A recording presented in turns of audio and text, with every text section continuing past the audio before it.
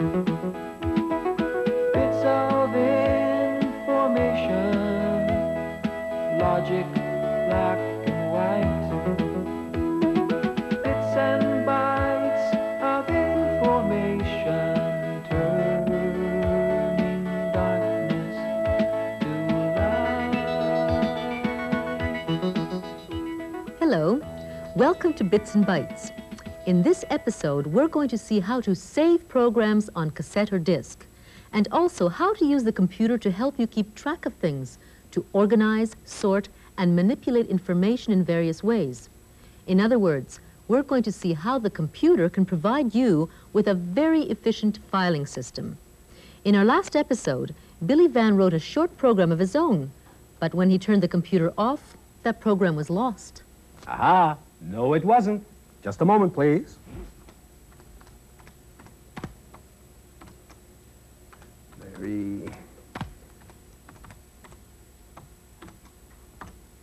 What I actually did was, before I turned the computer off, I copied my program in the back of this envelope. And now I've just finished retyping it back into the computer. Well, that's very clever, but there's a better way of doing that. Well, maybe so, but just let me see if this works, okay? Mm-hmm. When was Canada born? Terrific. Okay, now an early date. Early. Okay, 1968. Late. Now, 1867. Very good. You see, it does work. But what's your better way? It's one in which you don't have to write your programs on the back of an old envelope. Well, what am I going to write them down on? There's a blank cassette on the table beside you. You could write your programs on that. Well, I don't think there'd be enough room to write it all in here. No, not like that. Remember, computer cassettes are just like ordinary audio cassettes. You can both play back and record on them, can't you? Yeah, that's right, of course. I could put my program on cassette. Why didn't I think of that? It's just like my recorder at home. Mm-hmm. Okay. Put the blank cassette in the recorder. Okay. Type save, but don't press return just yet. Okay. To start the recording, press record play on the recorder, then press return. Record, play, return. And in a few seconds, the computer will beep at you to tell you that the recording has begun. Ah, here we go. And when it's finished recording your program, it'll beep once again. That was quick. Well, your program is a very short one, and it is now saved on the cassette. Press stop and rewind the tape to the beginning. Okay. Rewind. Now take the cassette out of the recorder and label it. And label it? Mm-hmm. So now you want me to write on it.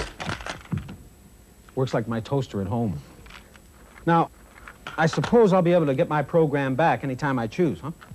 Absolutely. Now when you turn the computer off, you don't have to worry about losing your program. You've got it on tape. Give it a try. All right. Program gone. Now, in order to get it back into the computer, I put the cassette into the cassette recorder, press play, and type load. Yes, but first press Control and Reset to tell the computer that you want to use the cassette and not the disc. Okay. Control, reset, play, and load. The computer will beep twice to indicate the start and finish of its loading. Ah, there we go. Now I stop the tape? Yes. You now have a copy of your program back in the computer. If you want to see it, type list. If you want to run it, type run. Okay. L-I-S-T. Ah, there it is. And run. R-U-N. When was Canada born? Okay, let's check it out. 1494. Early. 1907. Late. Now we try the real one. 1867. Very good. You know, that's reassuring. So that's how you keep a program on a cassette. Let's recap that. To copy a program from a cassette into the computer, you press play on the cassette and type load on the computer. To copy a program from the computer onto a cassette, you press record on the cassette and type save on the computer. And to save a program on a disk, do I put a blank disk into the disk drive and type save? Yes, but the disk must not be completely blank. It must first have been formatted. And let's have a look at what formatting is all about. The tape in a cassette is like a very long scroll of parchment. The only way to find a particular piece of information is to read through the whole thing from beginning to end. This is because the information is arranged in one long, uninterrupted sequence. You have sequential access to information on a cassette. But a disc, on the other hand, is like a book. You can go directly to any particular piece of information you want, ignoring all the rest of the book. You have random access to information in a book or on a disc. But before you can read or write information in any particular part of a book, you must first number its pages and give it a table of contents. The same goes for a disc. When it's manufactured, it's completely blank. In order for the computer to find its way around the disc, it needs page numbers and a table of contents. Putting this information on the disc is called formatting, and usually consists of dividing the disc into a number of tracks, like the chapters of a book, and then dividing each of these tracks into a number of sectors, the pages. One or more of these sectors will be set aside for a table of contents, a catalog. Once a disc is formatted, the computer can randomly access any of its sectors in order to read or write some information. That means that when you type save and the name of the program, it's very easy for the computer to save your program on any particular part of the disk. And when you type load and the name of the program, it's equally easy for the computer to load your program from that particular part of the disk back into its memory.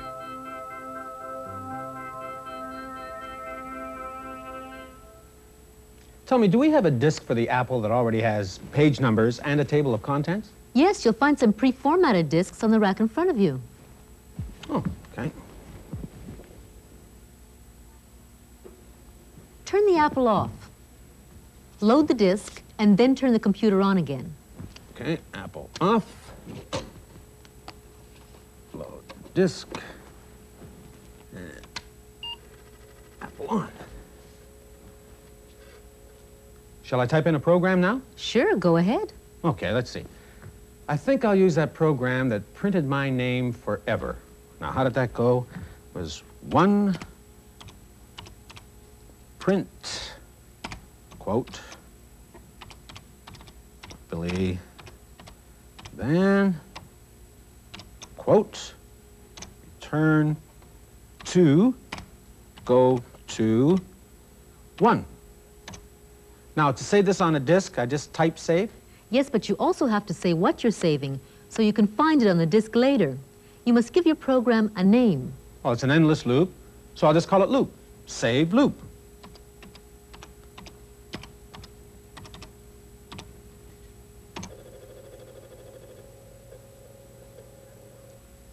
So this program is now permanently on the disk.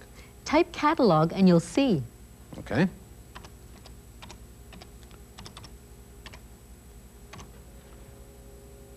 Ah, hey, that's terrific.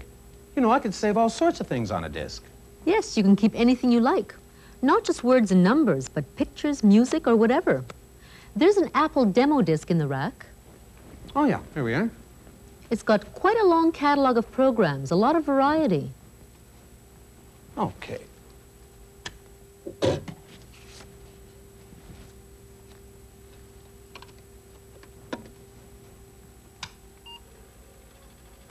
Now, type catalog, then return. Okay.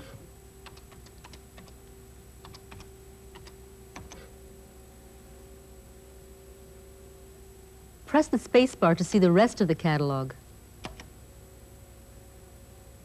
Type Run Color Demo, and that'll load the program from the disk and run it. Okie doke.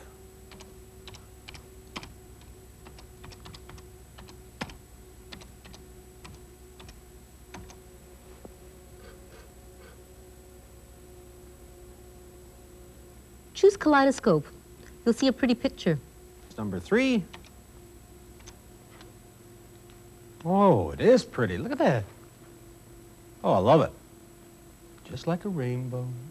Now press ESC, then number 5 to exit.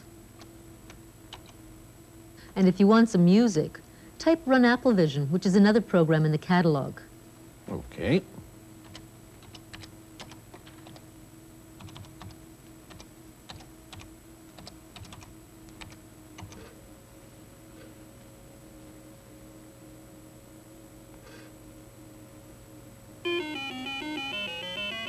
Hey, that's terrific. It's like they have their own built-in hoedown.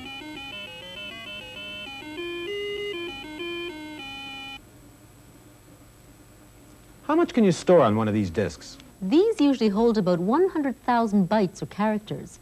In terms of words on a page, that's the equivalent of a 50-page book. But of course, some of the large discs will hold millions of characters. You know, you could put an entire encyclopedia on just a handful of these things, like a complete library. Not only that, but once information is stored electronically on a disk, you can manipulate it much faster than when it's stored in any other form. Perhaps the world's largest electronic filing system for news stories is the one maintained by Canadian Press in Toronto. Canadian Press is a news agency that started 60-odd years ago. And our job is to collect news from around the world, working with other agencies, and within Canada from our member newspapers.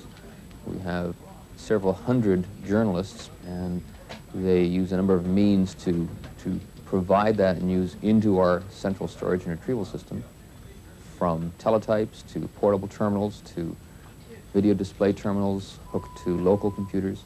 That information is then fed over a communications network into our storage system in Toronto. The information is then processed, edited, rewritten by our regional and national news editors, and then redistributed across the country to suit the particular requirements of the daily newspapers. Before we introduced computers into the news agency operation, we kept paper copies of all the news that moved on the wires, and we stored them in file boxes down in the basement. Everything was categorized, but if someone wanted to find an old story, the journalist had to go down and get the paper winder and start rolling through all the news copies. And to go through any substantial amount of background, it would take hours, if not days or weeks. Now that the information is stored electronically, by putting in the appropriate keywords, the journalist can get, in a matter of seconds, access to all the news items that contain those particular keywords that have been passed through Canadian Press since 1974. A database is nothing more or less than a collection of words, information, numbers in a form whereby a computer is able to retrieve, using various methodologies, the information that's contained. In most databases, say an example would be a database used in a business or a private individual's personal database where you were sorting names, addresses, and phone numbers. You would put that information into certain categories. So let's say if you had the names of all the people who get Christmas cards, you would put the names in a certain field, then you would put the addresses in another field. You obviously then couldn't look for number 200 Yonge Street in the field that was called names, because they wouldn't be in the same place. So that's on a simpler level, how a lot of databases are built. The second level up from that is a keyword search database, where with human intervention, someone sits down, takes the information, and sorts through it and says, here are 3 or 6 or a dozen words that are key indexes. So a story, let's say, on acid rain in southern Ontario, you would index under the word acid, rain, Ontario, southern. Any search on the word acid and rain would find that story. What QL Systems uses, and therefore Newstex, is natural language search. What the system does is it takes the full output of our newswire, which is about 250,000 words a day, and it indexes absolutely every single word. So, for example, along comes the word acid. It takes the word acid and it says, have I ever seen the word acid before? And it looks up its little index where it has the word acid stored, a dictionary. We call it the dictionary. And it says, oh yeah, I've seen that word 23,948 times before. here's 23,949, and I'm going to store it over there. Then if you say you want to do a search on acid and rain, it finds all of the places that it stored acid, all of the places that it stored rain, does a sort, determines which one of those stories contains both words, and then narrows it down. To retrieve stories, I simply type in the words. Let's take the example of acid, rain, and Bill Davis, the Premier of Ontario. Now what I can do is look for the words that I've searched for to make sure they're in here, and they're easy to see by turning down the brightness on the screen, and there's Davis, and there's acid rain. To see the next page, I just hit the return key, and it goes on and shows me the next page. If I keep going, it goes to rank 2, the second story, or I can go directly to, let's say, the oldest story, which is number 24, by just typing 24. And we're now at a story for May 22nd of 1981. The system is really stupid, and the intelligence really has to be on the part of the operator. Professional database systems like this are reasonably expensive. You're paying in the range of $1, $1.50 a minute. So what you want to do is sit down beforehand, decide exactly what you want and how you want to get it, and that way, a typical search, even though you're paying at the rate of, say, $90 an hour to use that database, a typical search might only take you 3 to 5 minutes, in which case the total cost is, say, $10. Now, to retrieve that same information, let's say you had to go to the public library. Well, for a journalist or a researcher or a freelance person who, needs that information, I mean, that's cab fare to the library, let alone lunch and the 4 to 6 hours of searching and all of the time and effort that's involved. So we're seeing more and more that people in a wide variety of areas, not just journalists, but corporate researchers, people in the public relations field, the university community, are using these databases. And the real trick is understand what you want to get in, find it, and get out. You know, it would be terrific to have a filing system like this. Wouldn't it? But you could have a miniature version of something like that in your own home. I could? Sure. What would you like to file? I don't know. Well, my address book. Mm-hmm. And I could keep everybody's name alphabetically and... Wait a minute. I almost forgot. My new coins from my collection. Do you think I could keep a record of these on a disc? Nothing to it. And you could sort the coins by country, date, or value. Oh, that'd be great.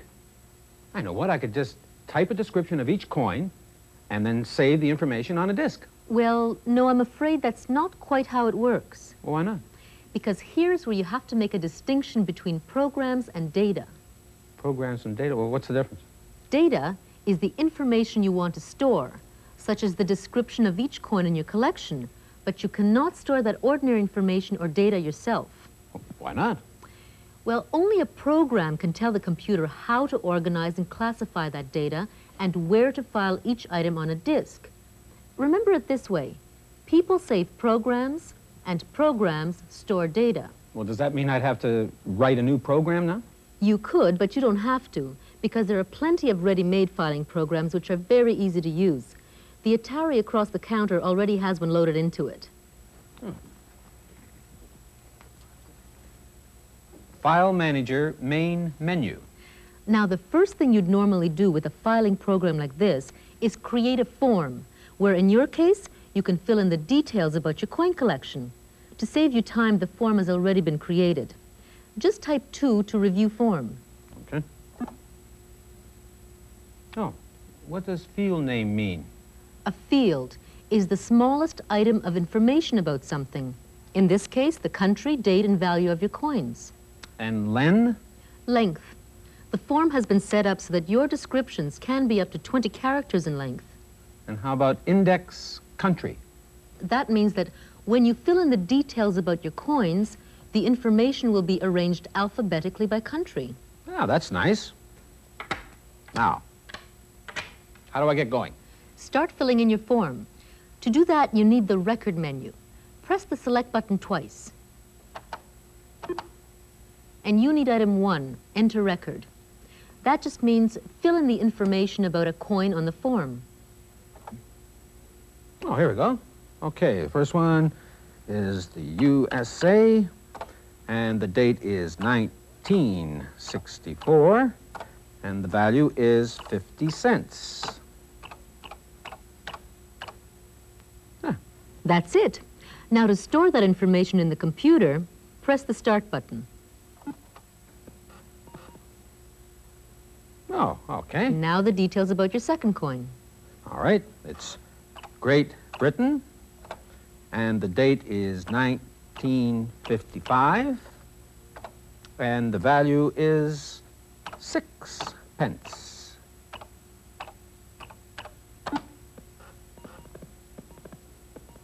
And the third coin is 1876, 1 cent. And this is a rare one. This one's East Africa, 1952, and the value is 10 cents. Okay, that's it. Fine. Now press Select to go to the record menu again. Let's check if your coins have been sorted alphabetically by country. Just type 5 to review index. Okay. Look at that. They're all there. Isn't that terrific? If you want to check what you've put into the files, go back to the record menu and type 2 and press Start. Keep pressing Start to go to the next entry. Oh, this is amazing. Hey, would the computer be able to sort my coins by date? Oh, very easily. Go back to the main menu. At the moment, your coins are indexed by country. Now you want to index them by date, so type 4 to re-index. Okay.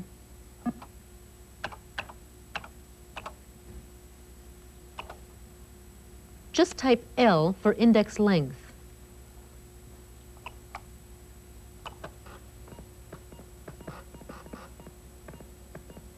It's now re-indexing your coins under their dates.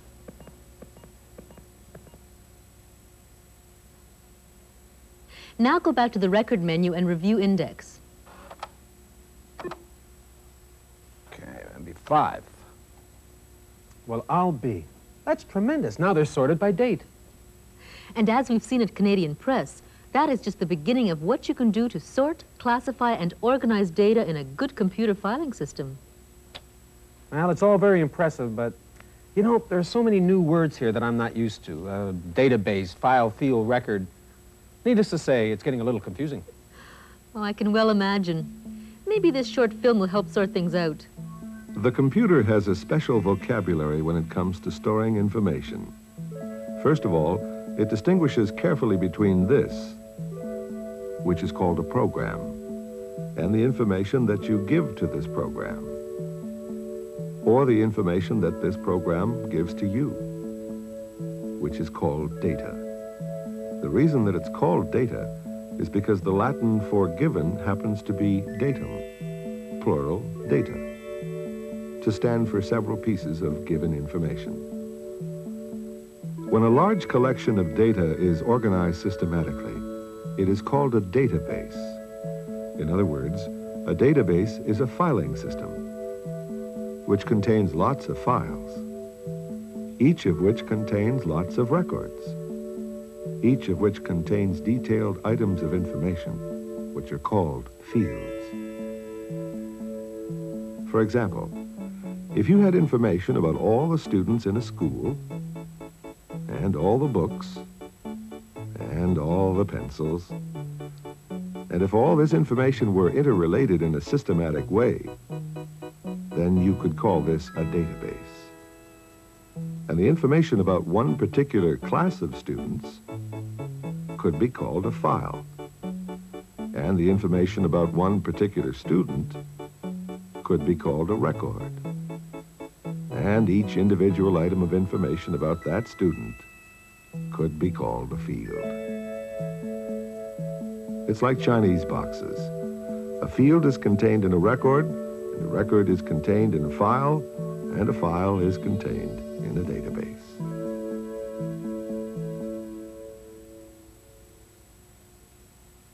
So that's really all that a database is, an electronic filing system. That's all.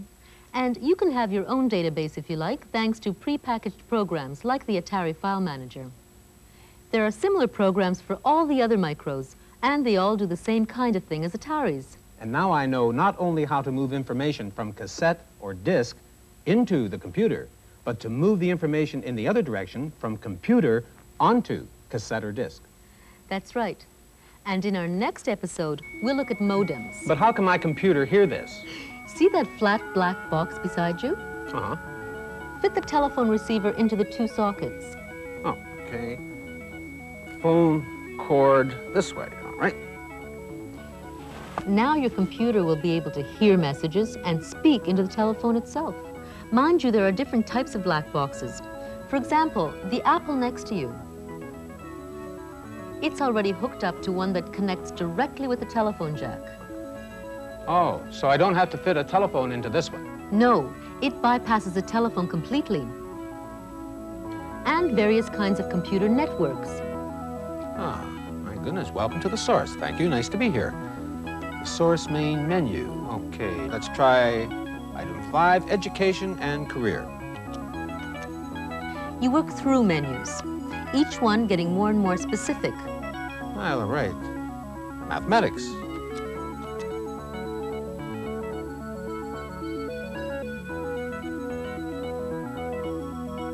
Okay, general mathematics.